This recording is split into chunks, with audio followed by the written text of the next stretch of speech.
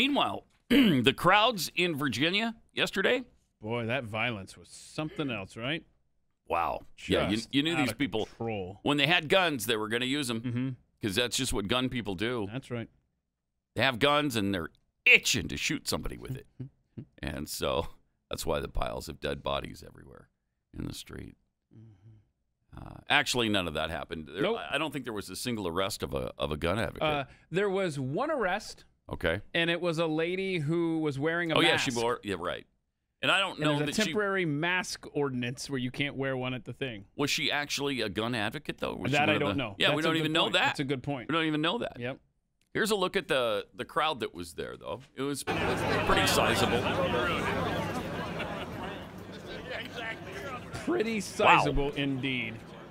Now, police said there were 22,000 people there. Okay. They were expecting, I think they were expecting 50. Yeah, I don't know how many people we ended up. But I don't know. That's what they're saying, 22,000 people. You know, they shortchanged us big time when we did the rally in D.C., so who knows? There could have been 50,000 or 60,000 there. I don't know. Boy, that looked like more than 22,000. It looks like a lot of people. Yeah, because it was a really good turnout. It went for blocks and blocks. Yeah. I loved it. It was huge. And I want to, the governor there, what's his name? Northam, yeah. Mm-hmm. How he went on Twitter yesterday evening and he thanked his team, or he thanked the teams for keeping the peace, keeping the peace. He gave no credit to the citizens of his state that showed up and peacefully protested. No. Thanks for keeping everything under control.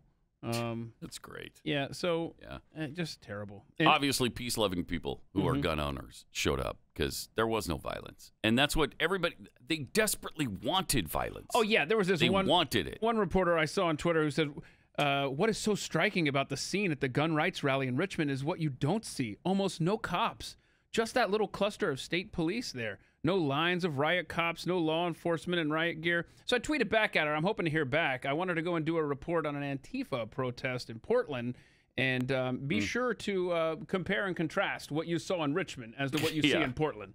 I'm sure we'll hear back. Oh, I'm sure. CNN actually did a pretty good job reporting on it. Yeah. Here's what they had to say. CNN's Sarah Sanders, she's standing by. She's been in the mix amongst the demonstrators all morning. Sarah, what have you been seeing and hearing today? Look, those threats which caused the governor to call for a state of emergency have simply not emerged. The police very clear in saying that they have not had a single arrest during this rally, and we've been standing here all morning since the very beginning. There are thousands, if not tens of thousands of people here. I want to give you a view. We are standing right outside of the area where you go in to the Capitol there, and what you'll see are just throngs of people lining not just this street, but all the streets around the Capitol. There are folks that are there to lobby their legislators because this is actually lobby day, where they are trying to tell them how upset they are with some of the gun restrictive laws that they are looking to pass. It's amazing. That's a fair report right there. And that was probably the last report that reporter filed for CNN before getting her pink slip. Well, you can't be fair. Mm-hmm. No, not to these gun nuts. Don't tell us the facts. By the way, those threats, if I'm not mistaken, were a group of 7 guys that were going to show up.